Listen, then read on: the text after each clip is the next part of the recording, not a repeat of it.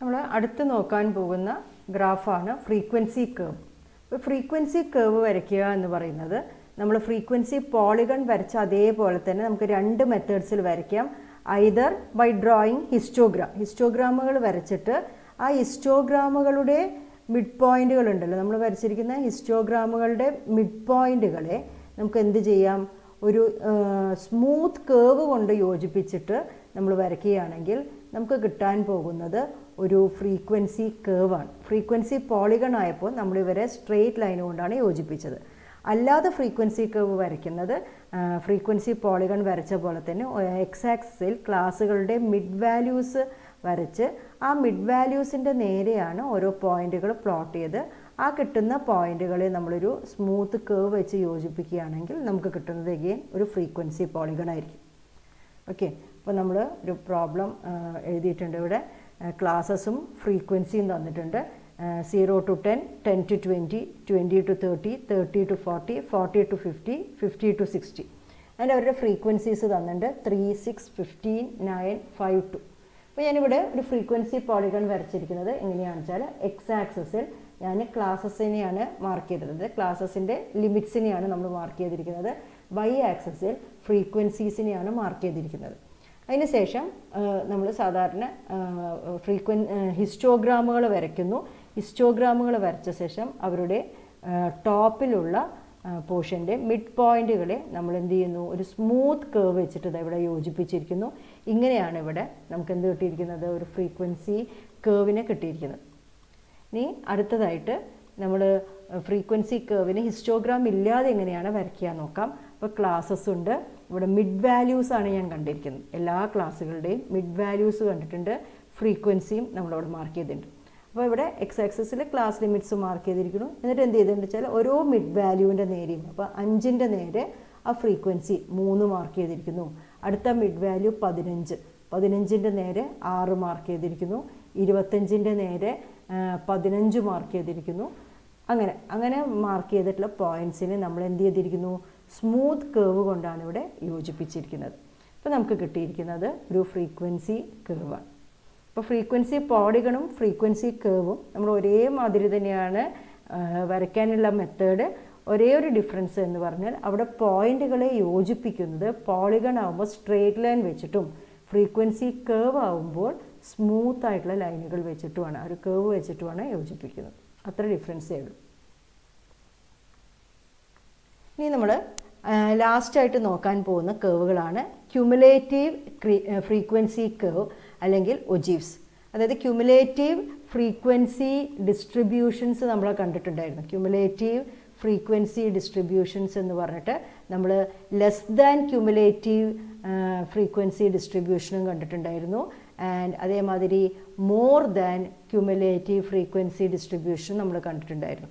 അപ്പോൾ ഈ ഡിസ്ട്രിബ്യൂഷനുകൾ വെച്ചിട്ട് വരയ്ക്കുന്ന കേവുകളെയാണ് നമ്മൾ എന്ത് പറയുന്നത്, ഒജീവ്സ് എന്ന് പറയുന്നത്.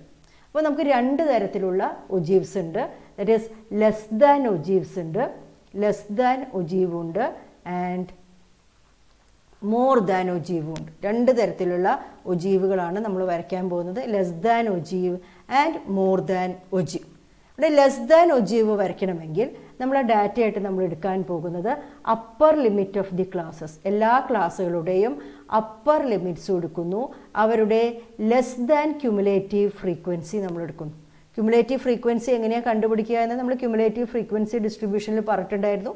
നമ്മൾ ഫ്രീക്വൻസീനെ മുകളിൽ നിന്ന് താഴേക്ക് സ്റ്റെപ്പായിട്ട് ആഡ് ചെയ്താൽ കിട്ടുന്നതാണ് ലെസ് ദാൻ ക്യുമുലേറ്റീവ് ഫ്രീക്വൻസി. അതേപോലെ മോർ ദാൻ ഒജീവ് വരയ്ക്കുന്നത് വേണ്ടിയിട്ട് നമ്മളെല്ലാ ക്ലാസ്സുകളുടെയും ലോവർ ലിമിറ്റ്സ് ആണ് എടുക്കുന്നത്, lower limits of the classes and more than cumulative frequency. More than cumulative frequency കാണുക എന്ന് പറഞ്ഞാൽ നമ്മൾ താഴേന്ന് മുകളിലേക്ക് പടിപടിയായിട്ട് ഫ്രീക്വൻസികളെ ആഡ് ചെയ്ത് വന്നാൽ കിട്ടുന്നതാണ് മോർ ദാൻ ക്യുമുലേറ്റീവ് ഫ്രീക്വൻസി. അപ്പോൾ ഇങ്ങനെയാണ് നമ്മൾ ഈ 2 ഒജീവുകൾ വരയ്ക്കാൻ പോകുന്നത്. അപ്പം അതിനായിട്ട് നമുക്കൊരു ഡാറ്റ ഇവിടെയുണ്ട്, ക്ലാസ്സസും ഫ്രീക്വൻസി ഉണ്ട്. അപ്പോൾ ലെസ് ദാൻ ഒജീവ് വരയ്ക്കാൻ വേണ്ടിയിട്ട് അതിന് വേണ്ടിയിട്ടുള്ള ഡാറ്റ ഞാനിവിടെ എഴുതി വെച്ചിരിക്കുന്നുണ്ട്. അപ്പർ ലിമിറ്റും എന്തും എഴുതിയിട്ടുണ്ട്, ലെസ് ദാൻ ക്യുമുലേറ്റീവ് ഫ്രീക്വൻസി എഴുതിയിട്ടുണ്ട്. ഇതെങ്ങനെയാണ് കിട്ടിയിരിക്കുന്നത്, നമ്മൾ ഈ ഫ്രീക്വൻസിന് 5, 5 + 12, 12 + 17 കിട്ടി. അപ്പോൾ 17 + 28 അങ്ങനെ സ്റ്റെപ്പായിട്ട് ഫ്രീക്വൻസികളെ ആഡ് ചെയ്ത് കിട്ടിയതാണ്. അതുമാതിരി മോർ ദാൻ ഒജീവ് വരയ്ക്കേണ്ട ഡാറ്റയും ഇവിടെ എഴുതി വെച്ചിട്ടുണ്ട്. അതിന് വേണ്ടിയിട്ട് lower limit of the classes, എല്ലാ ക്ലാസ്സുകളുടെയും ലോവർ ലിമിറ്റുകൾ എടുത്തിട്ട് എഴുതി വെച്ചിട്ടുണ്ട്. അതിൻ്റെ നേരെ മോർ ദാൻ ക്യുമുലേറ്റീവ് ഫ്രീക്വൻസിയാണ് എഴുതിയത്. ഇതെങ്ങനെയാണ് എഴുതിയിരിക്കുന്നത്? നമ്മൾ ഏറ്റവും താഴെ വരുന്ന ക്ലാസ് ഉണ്ടല്ലോ, അവിടുന്ന് തൊട്ടിട്ട് ഓരോ ഫ്രീക്വൻസികൾ സ്റ്റെപ്പായിട്ട് എഴുതി. 4, പിന്നെ 4 + 10 14, 14 + 21 അങ്ങനെ ആഡ് ചെയ്തിട്ട് കിട്ടുന്നതാണ് മോർ ദാൻ ക്യുമുലേറ്റീവ് ഫ്രീക്വൻസി. അപ്പോൾ നമ്മൾ ആദ്യമായിട്ട് എന്താ ചെയ്തിരിക്കുന്നത് വെച്ചാൽ ഇത് ലെസ് ദാൻ ഒജീവാണ് ഇവിടെ വരച്ചിരിക്കുന്നത്. Less than ogive വരച്ചിരിക്കുന്നു. Upper limits ആണ് ഇവിടെ എടുത്തിരിക്കുന്നത്. Less than cumulative frequency എടുത്തിരിക്കുന്നു. എന്നിട്ട് ഓരോ പോയിന്റിനെയും ജസ്റ്റ് പ്ലോട്ട് ചെയ്തിരിക്കുകയാണ് ചെയ്യുന്നത്. അപ്പം 10 to 10 നേരെ 5 എന്ന് പറയുന്ന പോയിൻ്റാണ് മാർക്ക് ചെയ്തിരിക്കുന്നത്. 20യുടെ നേരെ 17 അങ്ങനെ പോയിന്റുകൾ മാർക്ക് ചെയ്ത ശേഷം അവർ നമ്മളൊരു സ്മൂത്ത് കേവ് കൊണ്ടാണ് യോജിപ്പിച്ചത്. അപ്പോൾ ഒരു ഒജീവിൻ്റെ ഷേപ്പ് എപ്പോഴും ലെസ് ദാൻ ഒജീവിൻ്റെ ഷേപ്പ് ഇങ്ങനെയായിരിക്കും. ആൻഡ് ഇതിലത്തെ ലാസ്റ്റ് ക്ലാസ്സിനെ നമ്മൾ നമ്മൾ ഏറ്റവും ലോവർ ലിമിറ്റായിട്ട് കൂടി ഒന്ന് യോജിപ്പിക്കാം. ഇങ്ങനെയാണ് നമ്മൾ ഒജീവ് വരയ്ക്കുന്നത് അല്ലേ. ലെസ് ദാൻ ഒജീവ് എങ്ങനെയാണ് വരയ്ക്കുന്നത്, അതേമാതിരി മോർ ദാൻ ഒജീവ് എങ്ങനെയാണ് വരച്ചിരിക്കുന്നത്. നമ്മൾ lower limit of the ക്ലാസ്സസും more than cumulative ഫ്രീക്വൻസിയാണ് plot ചെയ്തത്. 0ൻ്റെ നേരെ 120, 10ൻ്റെ നേരെ 115, 20യുടെ നേരെ 103 അങ്ങനെ പോയിന്റുകൾ നമ്മൾ പ്ലോട്ട് ചെയ്തിട്ട് അവരൊരു സ്മൂത്ത് ആയിട്ടുള്ള കേവ് കൊണ്ട് യോജിപ്പിച്ചു. എന്നിട്ട് ഏറ്റവും ലാസ്റ്റ് പോയിന്റിനെ നമ്മൾ ഏറ്റവും അപ്പർ ലിമിറ്റ് ഉണ്ടല്ലോ നമ്മളെ ഡാറ്റയുടെ അതായിട്ട് യോജിപ്പിക്കാം. അപ്പോൾ നമുക്ക് എന്ത് കിട്ടുന്നു? ഒരു മോർ ദാൻ ഒജീവ് കിട്ടുന്നു. അപ്പോൾ നമുക്ക് 2 ഒജീവ്സ് ഉണ്ട്. One is less than ogive and other is more than ogive. അല്ലെങ്കിൽ ചിലപ്പോൾ ഈ 2 ഒജീവുകളെയും നമുക്ക് ഒന്നിച്ചിട്ട് ഒരേ ഗ്രാഫിൽ വരയ്ക്കാം. അപ്പോൾ ആദ്യം നമ്മൾ ലെസ് ദാൻ ഒജീവ് വരയ്ക്കുന്നു. ഇതിൻ്റെ നേരെ അതേമാതിരി പിന്നെ അടുത്ത ഡാറ്റ വെച്ചിട്ട് മോർ ദാൻ ഒജീവ് വരയ്ക്കുന്നു. അപ്പോൾ 2 ഒജീവുകൾ കൂടി ഒന്നിച്ച് വരച്ചാൽ ഇങ്ങനെയുള്ളൊരു ഷേപ്പിലുള്ളൊരു ഗ്രാഫായിരിക്കും നമുക്ക് കിട്ടും. അപ്പോൾ ഒജീവുകളുടെ ഷേപ്പ് എപ്പോഴും ഇങ്ങനെയായിരിക്കും. ഇപ്പോൾ ലെസ് ദാൻ ഒജീവ് എന്ന് പറഞ്ഞാൽ ഇങ്ങനെയുള്ളൊരു ഷേപ്പ് വരും. ആൻഡ് മോർ ദാൻ ഒജീവ് വരയ്ക്കുമ്പോൾ ഇങ്ങനെ ഓപ്പോസിറ്റ് ആയിട്ടൊരു ഷേപ്പ് വരും. ഇങ്ങനെ കിട്ടുന്ന കേവുകളെയാണ് നമ്മൾ എന്ത് പറയുന്നത്? ഒജീവ്സ് അല്ലെങ്കിൽ ക്യുമുലേറ്റീവ് ഫ്രീക്വൻസി കേവ്സ് എന്ന് പറയുന്നത്. അപ്പം ഇത്ര കാര്യങ്ങളാണ് നമ്മൾ ഈ ചാപ്റ്ററിൽ പറഞ്ഞാൽ ഈ ഗ്രാഫ്സ് ആൻഡ് ഡയഗ്രാംസ് എന്ന് പറയുന്ന സെക്ഷനിൽ നമ്മൾ പഠിക്കുന്നത്.